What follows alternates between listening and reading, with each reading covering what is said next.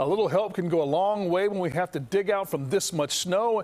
And a CBS 2 viewer sent us some pictures of some surprise helpers who showed up in her neighborhood. Take a look.